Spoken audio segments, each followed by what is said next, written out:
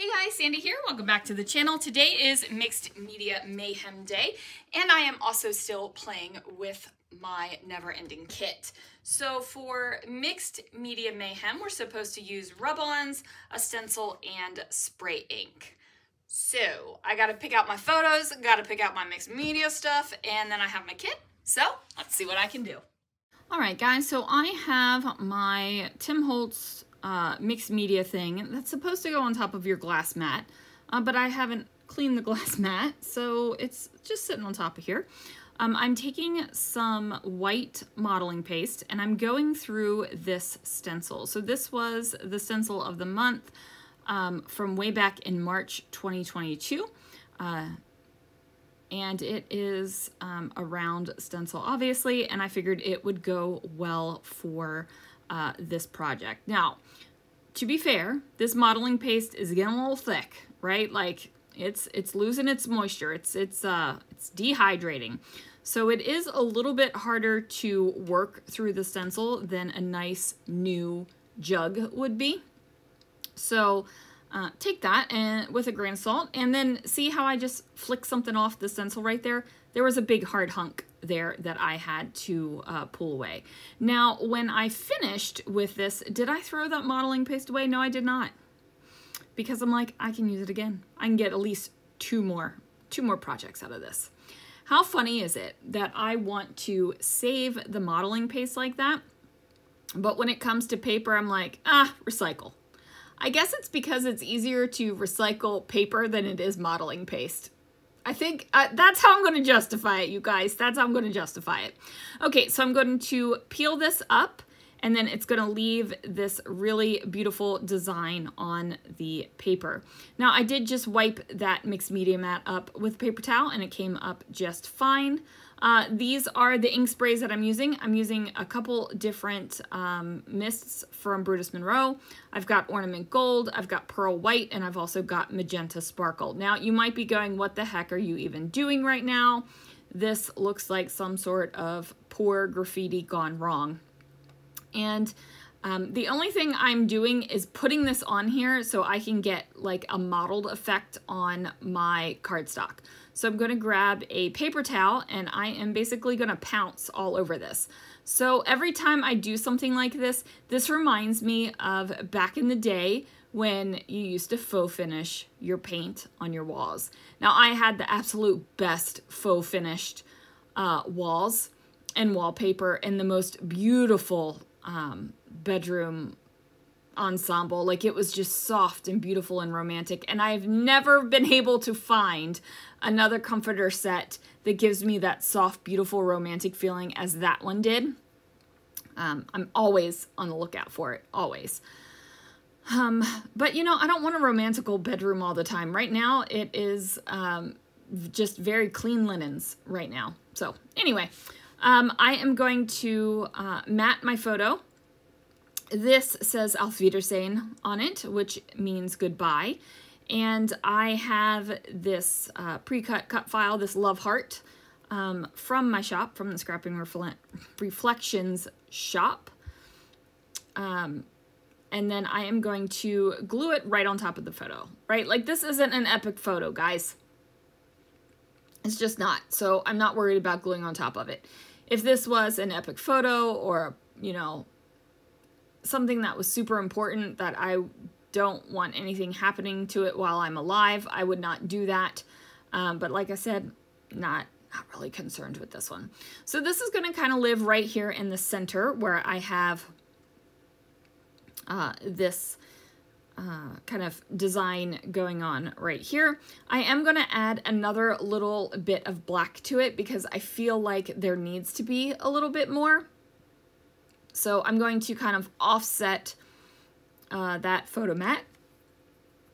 Going to adhere the back with my ATG, slap it down there on the center, and then I am going to just use a piece of white cardstock to build my page on top of it. Now, I do have a couple of different options, literally a couple options. I started one direction on the layout, took photos, was like, you know what, I think I like it another way, and then there's a side-by-side on the last frame. So let me know which one you guys like the best. Do you like the over or the under the best? Now here are my rub-ons, and you guys, these are Making Memories rub-ons. And these bad boys are from 2004. And they are called Circus, extra large meadow uppercase, 239 characters, acid and lignin free, includes an applicator stick. And it says versatile rub-on letters that adhere to paper, fabric, or virtually any surface. And I was a little bit afraid that these were bad, because I have a good handful of these Making Memories rub-ons, and they're not bad at all. They go on beautifully. It looks great. Now I will say I did think about putting Auf Wiedersehen across this right here, but ultimately I decided not to. I just decided to go with goodbye, because obviously goodbye and Auf Wiedersehen, very, very similar sentiments. You know what I'm saying? So obviously this will be the last page in the album. And it's not going to be embellished a whole heck of a lot, you guys. Like there's the mixed media bit, and then there's going to be some fabric-y bits, and that's going to be it. I don't feel the need to embellish this one heavily. And I feel like so far my layouts are lightly embellished, mediumly embellished, and heavily embellished, right? Like I'm running the gambit. Because the colors are very similar, because I'm working through the kit, right? So the level of decoration and the level of lump on the layouts will definitely change. So I got the goodbye down there. Now I did write out the word goodbye on a scrap piece of paper, just so that I could find the center letter. Now you might be thinking, I can do that in my head. You know, most of the times I can do it in my head too, but there's always that one time where you're like, yeah, I know what I'm doing, and you screw it up. And I just didn't want to screw it up. You know what I'm saying? All right, so I'm going to center this here on the white cardstock. And I think I could have left this here like this, and maybe put a ribbon or something down the edge between the colorful bits and the white cardstock, and would have called this layout good, right? Like I think that would have been good. But instead, I'm using that mottled, what is this? That mottled, shoot, cardstock. Wow, your girl couldn't even think of the word for cardstock. I'm using that, and I am going to tear it and place it over top. Now, I am literally tearing apart this layout one more time while I'm talking to you guys, because I am switching it up. Oh, yeah, I definitely like this much better than either one of the options that you're going to see at the end screen. So it's fine. You guys, it's totally fine. All right, so this is how I had it, right? Like I have the cardstock going over top of it. I envisioned this to go this way. I thought it would be great. I'm not crazy about it. So after I take pictures, oh, I got to trim off the edge, because, you know, my 12 by 12 papers aren't all the same 12 by 12. I decide to tuck the cardstock bit underneath, right? So it's tucked underneath. So it's still a straight line where the colored bits are. And I'm like, this is better. And then as I am doing this voiceover and watching myself do this, I change it again. I am taking this ribbon right here, and it is going to go on the outside edges of the 12 by 12 paper, right? It's on that mottled cardstock that we made. I do, you know, try to see if I want to use black or whatever, but I don't. So now what I have done is taken my mottled cardstock, tucked it underneath of that straight line from the kind of starburst circular paper here.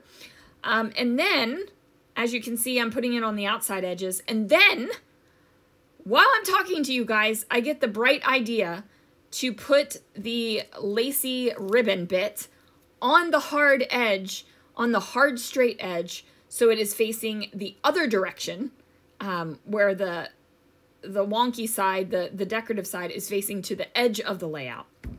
Why did I not think of this before? Because I'm looking at this and I'm thinking, I'm not liking this much, right? Like, I'm like, this is not my favorite. I really love the center part. I really love the way the cardstock looks. It's a little shiny in the video because of the overhead lights that I have that are